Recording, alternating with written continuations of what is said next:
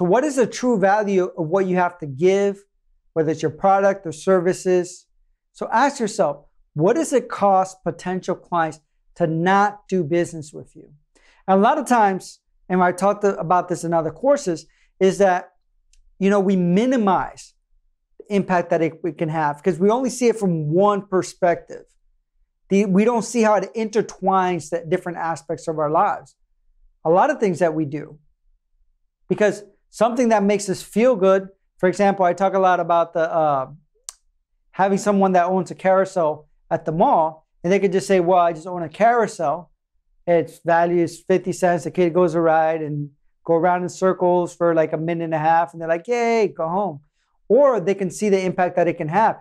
If the kid was bullied at school and the parent's able to take him there and like change his state of mind from feeling down, sad, angry to all of a sudden being empowered and happy and joyous, how much is that state of mind shift worth? Check out the link in our bio to save 50% on life coach certifications and courses.